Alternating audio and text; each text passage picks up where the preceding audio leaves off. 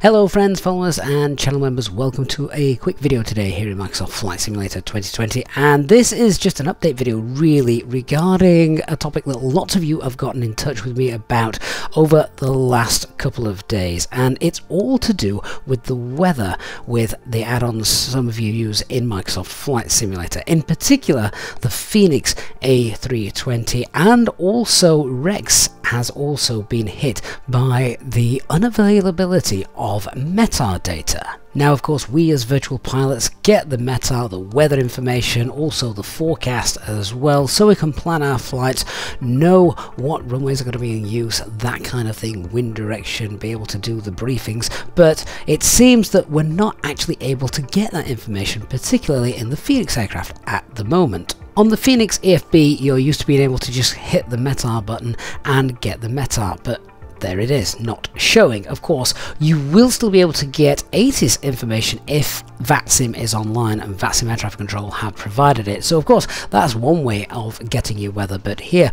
on a remote Greek island where I'm currently sat, there's no data available, and this is all down to the NOAA website.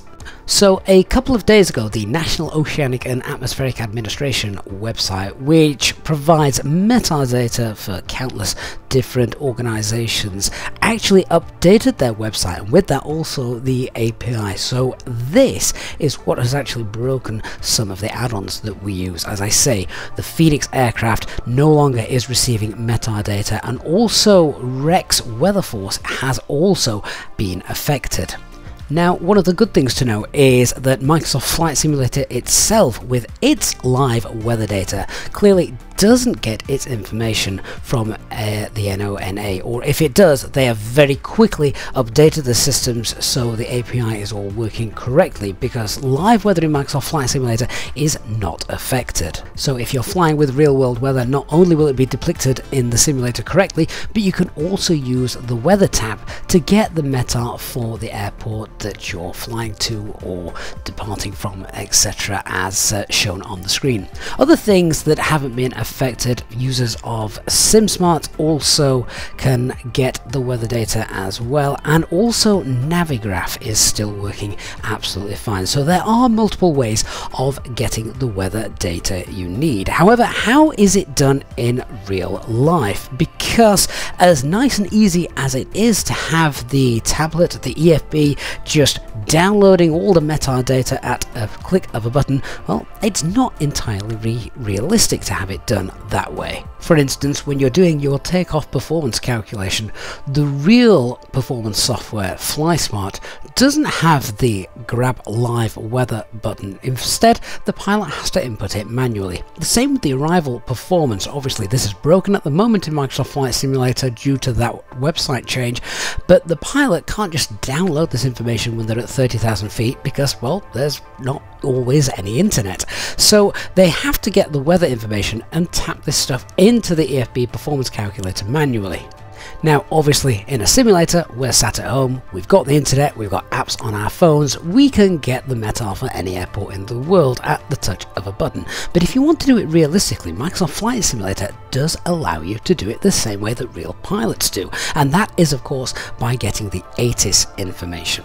Now, if you fly on the VATSIM network or any other online network, you'll be familiar with the ATIS information, but it doesn't mean that you have to be flying on VATSIM or IVAO in order to get this, because ATIS is available for every airport in Microsoft Flight Simulator as well. And you can access this by just tuning the radio frequency to the ATIS frequency. This is done and shown either using the ATC control panel in Microsoft Flight Simulator, or simply look up the ATIS frequency on your Navigraph charts if you use them and tune to it. Have a listen.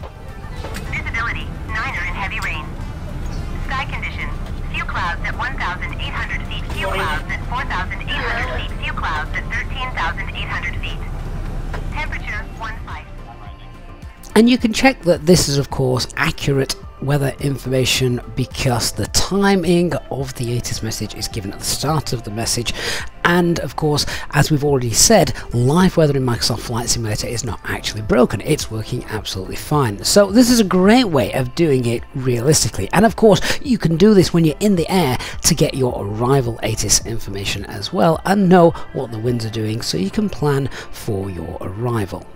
So there we are. That's a current issue that is affecting a few add-ons in Microsoft Flight Simulator, but hopefully showing you how you can get around them and in some ways actually do things a little bit more realistically. Thank you so much for watching. I do hope you have found this video of some use. If you did like what you saw, then please do hit the like button. Of course, you can also support us further using super thanks if you wish. And of course, if you're new to the channel, don't forget to hit that subscribe button and turn on the notifications bell so you don't miss any future videos and of course our live streams. Thank you for watching. I'll see you all again in the next one. Bye bye for now.